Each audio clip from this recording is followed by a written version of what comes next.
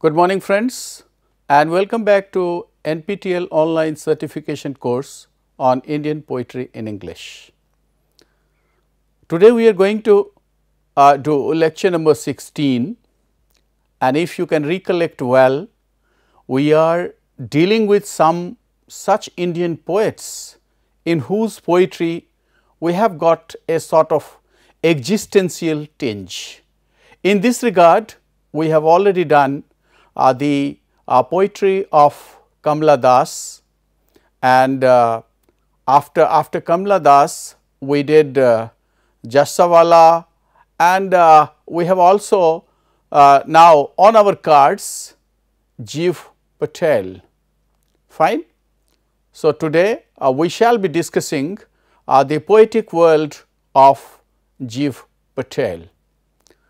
Now, before we go into the poetic world of Gieve Patel, let us have a background in which Gieve Patel appeared as an Indian English poet. My dear friends, we know that the climatic conditions are also very important in the making or the marring of a poet. By climatic conditions here, I mean the social and the political scenario that are prevalent in an age. It is in this regard that Gieve Patel, when he appeared on the Indian literary scene, it was actually a scene of post-independence, and presently the poets that we are discussing, majority of them are post-independence poets. Now, the post-independence poets, if we simply take some example, apart from India, we can also find that all around the world also there were several struggles, several wars were being fought. For example, in Vietnam, Bangladesh and Middle East, wars were being fought, and in 1969 there was a Gujarat riot which actually affected many of the poets of that time, followed by the emergency which was clamped on India and Indian masses in the year 1975. So, all these actually led to a sort of chaos in the society, and poets and writers got very much affected. It appeared as if for a time being society had become quite insensitive, but at the same time writers with their own poetic credibility, their own poetic consciousness, they were also fighting a sort of movement which we can consider to be a sort of green movement. There were many writers, and here the writer or the poet that we are discussing, he is also one of the members of that green movement. Now, let us have an introduction to the poet. My dear friends, you have already read about the poetry of Nissim Ezekiel and also of Darubala, these two poets, and also of Jussawalla.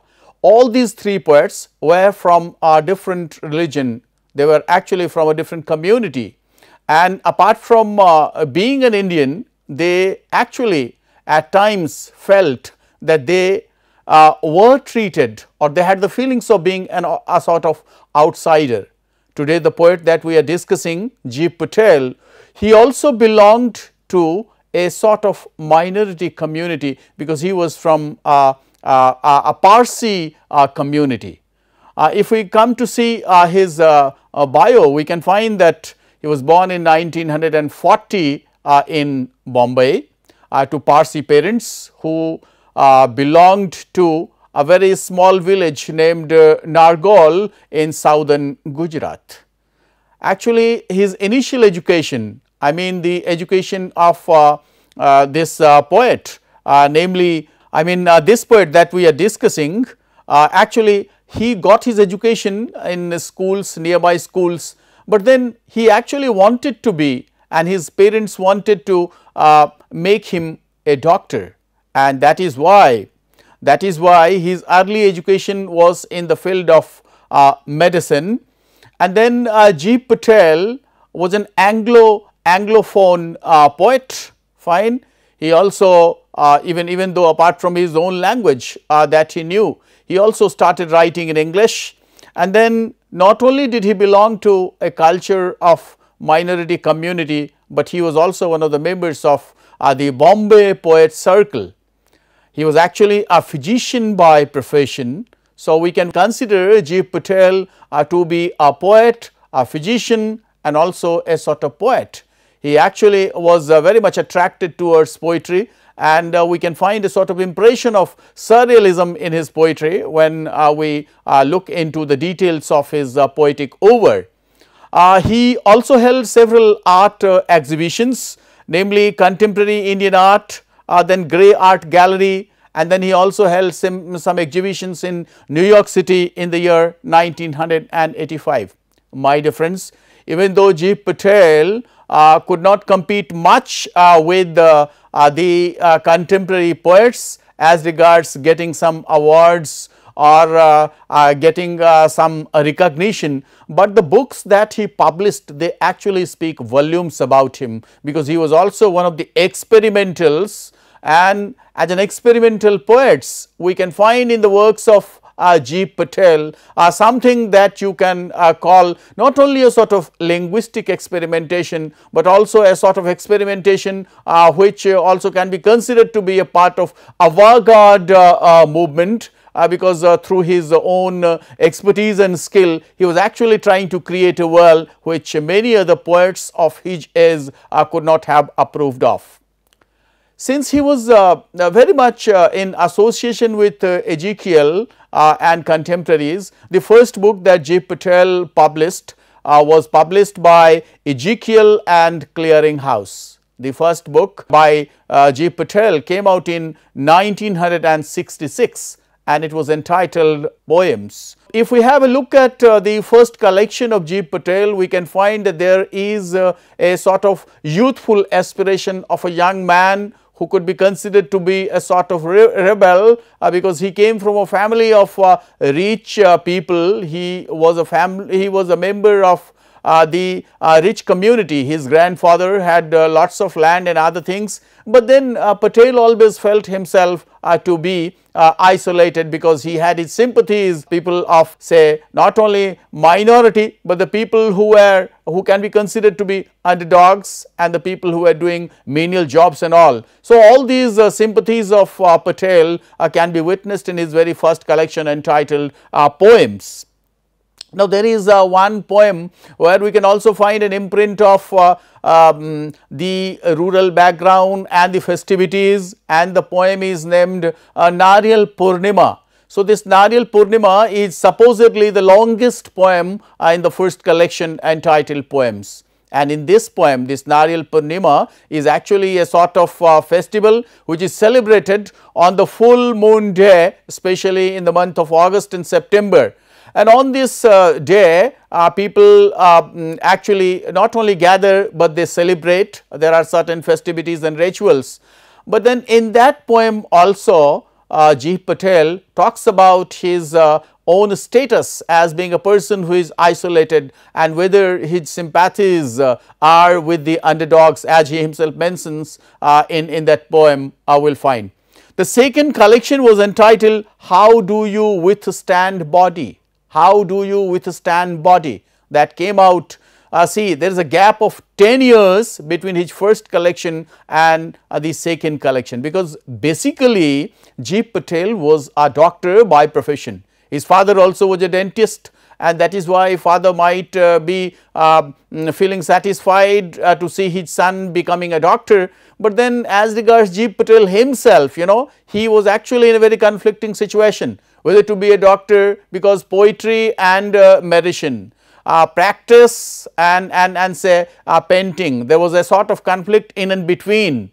And so, there is a gap of his poetry writing, and there is a 10 years gap between the first volume and the second one, and the third one came after 15 years. The third one is entitled Mirrored Mirroring, that came out in the year 1991. Now, it's quite a moment of pleasure to know that Gieve Patel is still alive, and he lives in Mumbai. Fine.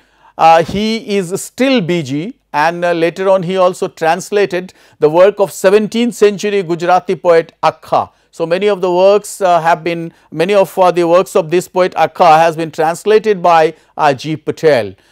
Now, when we look at the characteristic features of Patel's poems, I think we will take a different sort of interpretation today. First, we will look at Gieve Patel's poem, and then we shall see whether the themes that Gieve Patel discusses, then we can come to having a sort of realization as to what sort of poetry is being written or was being written by Gieve Patel. Because he becoming a doctor, becoming a doctor as was the expectation of his family members. So, in one of the interviews to a fellow poet Arundhati Subramaniam, what he himself had said is of utmost importance. My family wanted me to do medicine only. There were some friends who encouraged me to pursue only writing on the grounds that one would interfere with the other. But then these people began to give up on me. That helped. I decided to do all three. I have been happy since then. Now, what are these three things? The first was poetry, the other was becoming a physician, and the third was painting. So, he actually divided his time into these three, and whatever he has written through his poetry, I think they actually speak volumes of his experience as a physician. But then he was completely different from other contemporary poets, and you cannot find much of the imagination. So, his work is not soaked only in imagination, but then there is a different sort of the reality that as an onlooker, as an observer, Gieve Patel himself found. In the very first volume entitled Poems, as I mentioned, there is one poem entitled Nariyal Purnima. I mean, it can also be called as a coconut festival.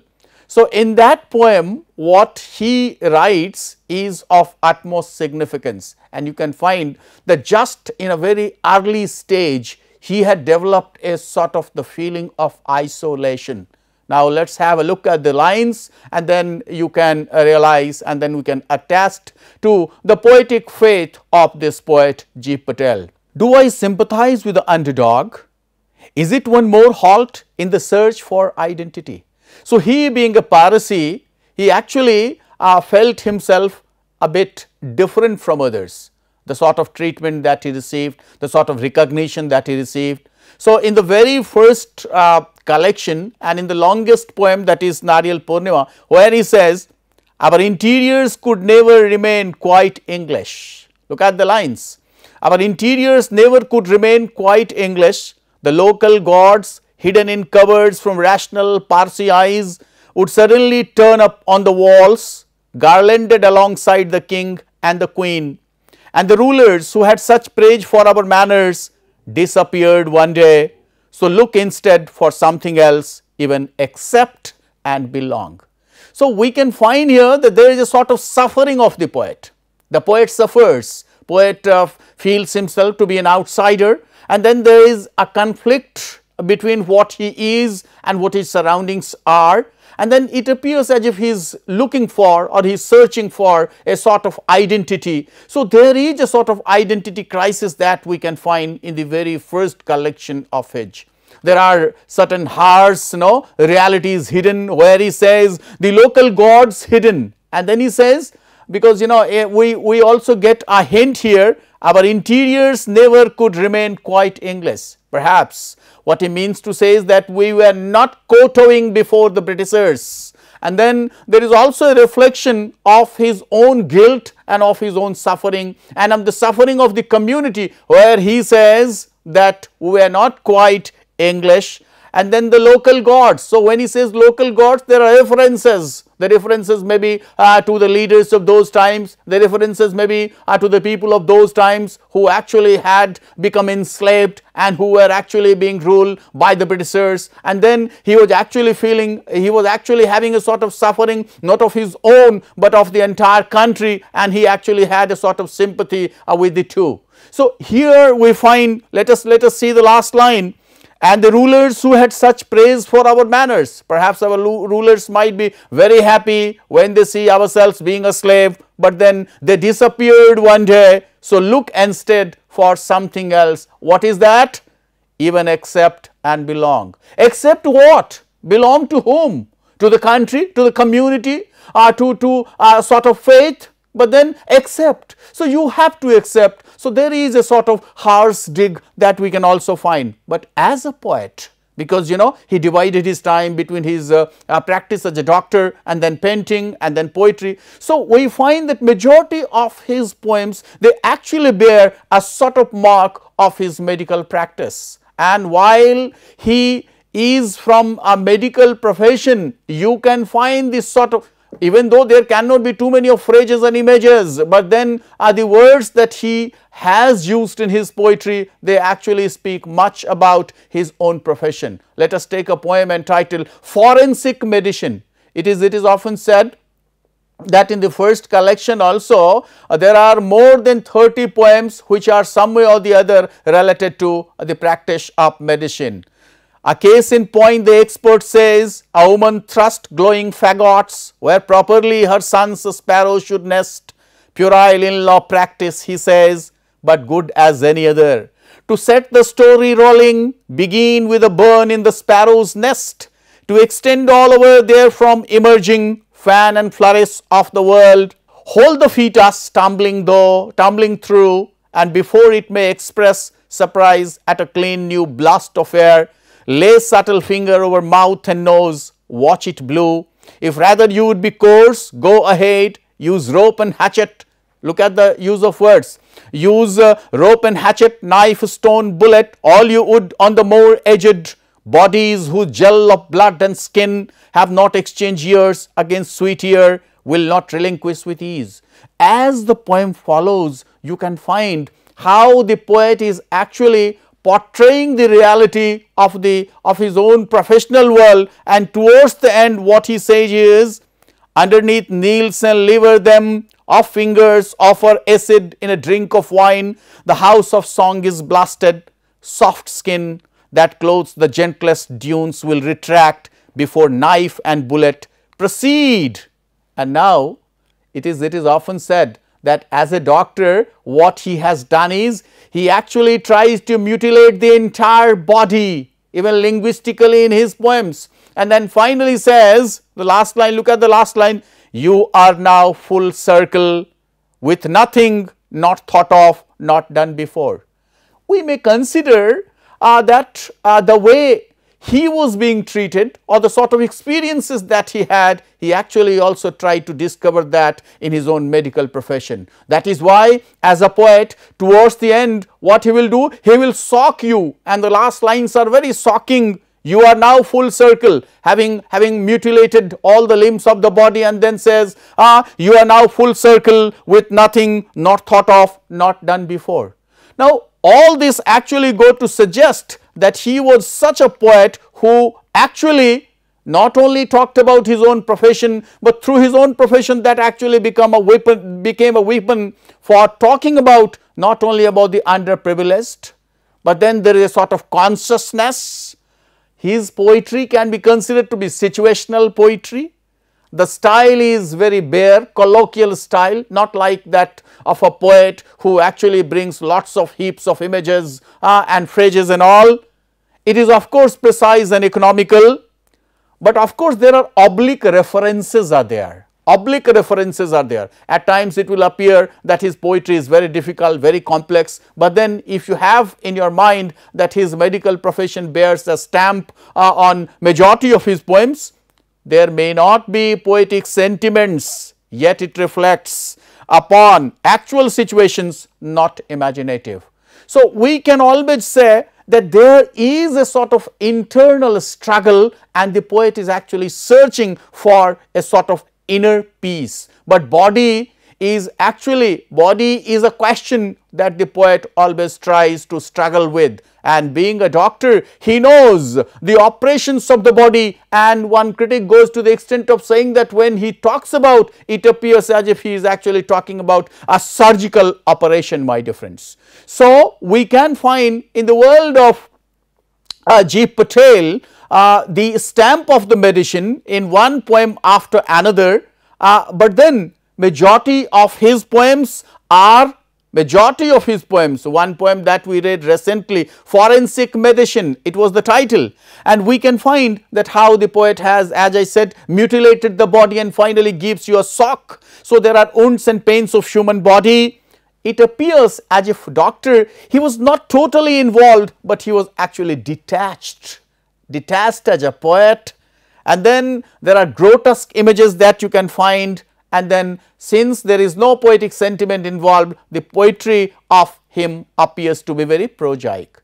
But that does not mean that Gieve Patel was not a poet. That actually does not negate the fact that Patel was lacking in a sort of poetic sensuousness or a poetic consciousness. For example, if we take another poem entitled On Killing a Tree, we can find that through this killing of a tree, the poet actually finds that even all other creatures, even whatever flora and fauna which are around us, they also have a life of their own. So life in various manifestations can also be a witness to majority of the poems that have been written by Gieve Patel. Let us take some lines from this poem, which not only talks about the sensuousness and the concern, it also talks about the eco-critical bent of the poet, and in a way it also provides us a sort of voyeurism that the poet had.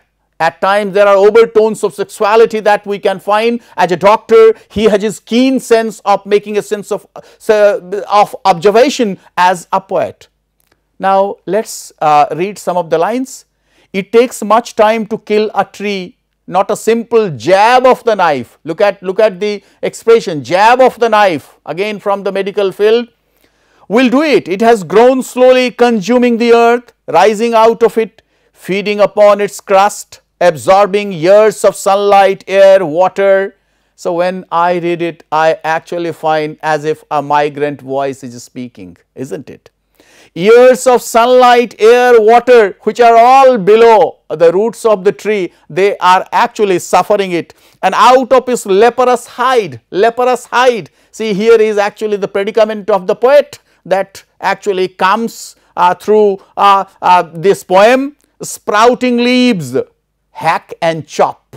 Look at the images, hack and chop. But this alone won't do it. Not so much pain will do it. The bleeding bark will heal, and from close to the ground will rise curled green twigs. If you simply hack and chop, you might find that the bark has been injured, but again there will leaves come up. So there also is a sort of hope.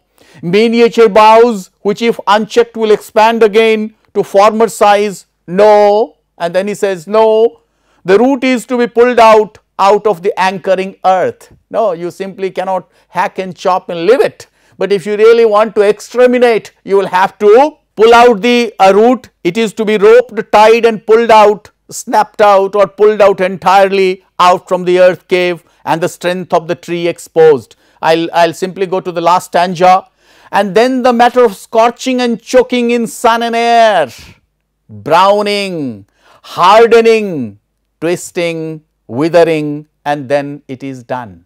So we find here not only an image of destruction, but at the same time we find here a sort of sympathy not only for the tree, but for all those people who are rooted here and you simply want to exterminate that. So poet, in the garb of this eco-critical, poems, he is actually also talking about those people who have been here on this earth for so many years, but then have been deprived of so many opportunities and all. So there can be a sort of compassion that can be found here.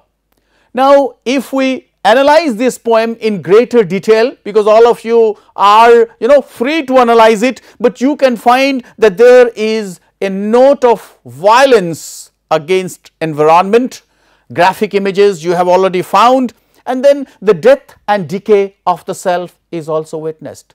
So not only his first collection, but the second collection also, when we move to the second collection, which is actually prevalent with the images of the body, and the body actually plays its part well, but with the help of the body the poet actually asks so many questions. And here is the poem that you can read at your own ease and your leisure and pleasure, but again you can find a sort of sympathy with what the poet actually feels. Let us take a note of some of the lines in order to understand what the poet really felt. Here appears to be a sort of dialogue. There is no other audience, but the poet is interrogating the body itself. Oh, dear body, how do you withstand? How do you bear? How do you tolerate? And then the poet says, how do you withstand, body, destruction repeatedly aimed at you, minutes, seconds like gun reports, tattoo with holes. Your area of 5 by 1 is not room enough for the fists, the blows, all instruments itch. Now see, here actually poet asks a very silent and simple question to the body. How do you withstand all that? As a medical practitioner, he also might have experienced how the patients know, how they are being dealt with, even though for a sort of cure, but then all sorts of operations, all sorts of persecutions are made only on the body, and the body is a witness and the body withstands. So we can find a note of melancholia also here. And then the poet says, to make a hedgehog of your hide, it is your fate, poor slut, to walk compliantly before heroes, offering in your demolition a besotted kind of laugh. Dear body, you have bared everything, but then you are actually walking compliantly before heroes, offering in your demolition, even in your destruction you are offering the besotted kind of love. And then dumb, discolored, battered patches. See the images of ravage, the images of destruction, the images of violence, the images of cutting. Fine? Meat mouths for monsters' kisses. So how much has this body suffered? And that is why this volume, which was the second one, it is majority of the poems of this volume, they are actually associated with body and how the body has suffered it all.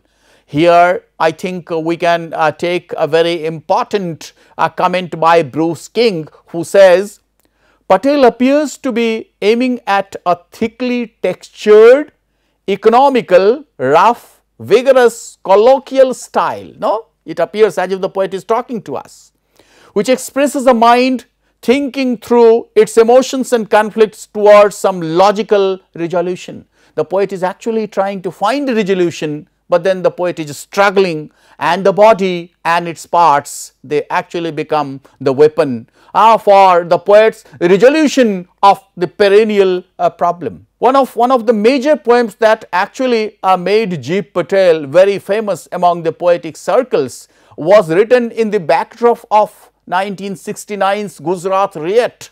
And then the poet in this poem talks about how people became merciless, how people had become cruel. And then in an atmosphere of cruelty, what the poet writes and says, the ambiguous fate of Gieve Patel, he being neither Muslim nor Hindu in India. So the poet here actually talks about a sort of secularism, and then he also tries to give us a message that we are neither Hindu nor Muslim. And here also we find that there is another thing which the poet actually doesn't say, but he is somehow different, yet he is actually considered to be deprived. And this poem had become very popular. We can take the lines of this poem in order to understand it in greater depth and detail, where the poet says, to be no part of this hate is deprivation. You see the dig that is there. Even to be no part of this hate is deprivation. Even if you are not being hated, that is again a sort of deprivation. That is why in one of the poems he had said, to accept and to belong. Fine. So you should not feel that if people do not hate you, you belong. No, even if you are being hated, you belong. Never could I claim a circumcised butcher, mangled a child out of my arms, never rave at the milk bibbing, grass guzzing hypocrite. Look at the way the poet actually uses the words with the help of his medical knowledge. At the milk bibbing, grass guzzing hypocrite, who pulled off my mother's voluminous robes and sliced away at her dugs. Planets focus their fires into a worm of destruction. Edging along the continent, bodies turn ashen and shrivel. I only burn my tail. I only burn my tail. Here the poet not only interrogates his own identity, but the identity of all those people. And there, the title itself says, the ambiguous fate. My fate here is ambiguous. I am neither a Muslim nor a Hindu in India. I am actually a Parsi. So there is a sympathetic note towards Parsi being a minority community. But at the same time, the poet actually says that when there is an aggression, when there is a riot, I think people try to forget the differences, and rather people should try to forget the differences and try to become one, because when atrocity is done, it is not done in the name of colors, because the color of everyone's blood is the same. That is why the poet says, to be no part of this hate is utter deprivation. Now, all these poems being written, I mean, when we come to the third volume of the poet, we find the poet has come out from the world of all sorts of butchering, all sorts of injury, and here this mirroring which came out in 1991, here we can find a sort of transition, and transition from return, transition to return to reconciliation. There is actually the beginning of a new journey. That journey may be considered to be a spiritual journey, and here the poet may also talk about God. In the beginning, he actually in some of the poems he talked about, because he was very hesitant to take the name of God, but now there is a sort of surrender, there is a sort of submission, and the poet actually appears to have tried to come to a sort of resolution. Let us take some of the lines of this collection. God or something like that sought through each part of you, down to your some small fingernail, well into pits and wells you did not know of, beamed right into all of that. So his entire collection of poems may appear to be very prosaic, because he has, as a doctor, as he takes the jibe of the knife or whatsoever, he also does so while making, while cutting his own lines. And then you will find that some of the lines are just one word line. So it appears that his own expertise appears to have impacted his own writing. And here then he says, and into your crude meanness and your fruitlessness flooded might be the word for it. Translutions, you see how the word translutions has been divided. There is a sort of enjambment we can say, but then it is only of words. Translutions, the sun blazing through, lifting the most of you out of sight, save for a persistence of veins. So mirrored is a collection where the poet shows, because we have already found that in How Do You Withstand Body, there is a sort of self, lamentation. But here the poet comes to make a sort of realization, and there is actually a craving for a sort of spiritual satisfaction, and the poet is perhaps trying to mend his own fences, my dear friend. Now, having looked at the poetry collections of Gieve Patel, we have found that the poet's world is full of medical terminologies, medical vocabularies. The images that, if any, we can consider, they belong to the field of medicine, and linguistically also we have found that there are several cuts, hesitations in terms of lines, in terms of words. But what the contemporary poet's view of Gieve Patel can be very pertinent in this regard to establish or to make the reputation of a very contemporary Indian English poet Gieve Patel sink. So, let us take some of the criticism or critical lines of on Gieve Patel by his contemporary poets. In this regard, Manohar Sethi, what he says is of utmost importance.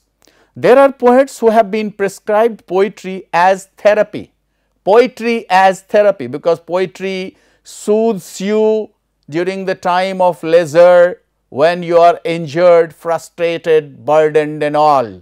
So, the poet also in this regard poetry as a therapy by their strings, though I do not think Patel belongs to this category. So, he does not consider Patel to belong to this category of poetry as therapy. Rather, what he says is his poems go far beyond the personal or the so called confessional, as he attempts to come to grips with the overpowering reality around him. To say that simply Gieve Patel was a doctor, and that is why his poems talk about all these things of destruction, demolition, whatsoever. But then Manohar Sethi says that he actually came to grips with the overpowering reality around him. So, the situation, that is why he has been called a situational poet. The situation or the circumstances that were around him, they got room through Gieve Patel's poetry. Another contemporary poet, Mehrotra, we have already learnt about Mehrotra, A.K. Mehrotra, Arvind Krishna Mehrotra. What he says is also very significant in this regard. His poems are generally lean of shape. If you look at the lines are not abundant, there is not an abundant growth, but then there is a lean of shape and a spare of movement and gesture. They are characterized by quick, unexpected figurative turns and complex attitudes. His steady-eyed appraisal confronts the disorienting aspects of experience on a middle ground between evasion and involvement. The poet is actually trying to struggle between evasion and involvement. He is in a world of medicine. He might evade, but then there is a crisscross. We find a sort of conflicting loyalties of the poet. What Stephen King says is of course very remarkable in this regard. Patel's excellent poems derive strength, much of strength, from the way he is both strongly aware. So, he finds a sort of consciousness, a sort of awareness. Awareness of what? Awareness of local conditions. That is why Nariyal Purnima, isn't it? Awareness of what the world that he was dealing with, that is why medical profession. Yet, he defends himself from involvement. We cannot find that the poet is completely involved. Rather, we find the poet comes out. The poet actually tries to fulfill his own dharma. So, having looked at several views of contemporary poets and critics, it is now time to make our own conclusion about Gieve Patel. We have already found that the early poetry of Gieve Patel, I mean poems which came out in 1966, they are full of protests. There appear to be often conflicts between him and his grandfather. The grandfather who was actually a rich man, but on the other hand this person, I mean Gieve Patel, was actually, his sympathies were towards the servants, and that is why he said, our contours, or we were not quite English, our interiors were not quite English. And then we also find feelings of guilt. There is an element of professional affinity, no doubt about it, and detest, I mean dislike in his poems, but that shows his struggle for his own identity. For the triumph of his self, he was actually trying to wage a war against the atmosphere that he was living in. There is an urge for all forms of life, because we find not only does he talk about human beings, not only does he talk about body, but also he talks about the body of a tree when the tree is ravished, when the tree is ravaged, when the tree is uprooted, and how below the earth the tree has actually suffered sunshine, light, darkness and all sorts of ravages that the tree, but then if you really want to uproot it out, you will have to take it out, you would have to pull it out. So, finally, we can say that the poetic world of Gieve Patel offers a sort of sensitivity to social injustice and suffering that is actually found in majority of his poems. Now, having said all this, it is now time to sum up our discussion of Gieve Patel once again by quoting from his last book, that is Mirroring, where he says, "In the beginning it is difficult even to say God." I mean, when all of us are young, no, God actually is not a sort of possibility because you feel that there is immense potential within you. So, in the beginning it is difficult even to say God. One is so out of practice and embarrassed, like lisping in public about candy at 50. So, even though there is a sort of realization, but the realization comes too late, and with this we come to the end of today's discussion. My dear friends, Gieve Patel was also a sort of existential poet who actually was trying to find his own meaning in this world, where he felt himself out of the touch, where he felt himself like an outsider, where he was also actually trying to search for his roots, and that is where we find him reconciliating towards the end. With this, we come to the end of today's talk. Thank you very much. I wish you all a good night.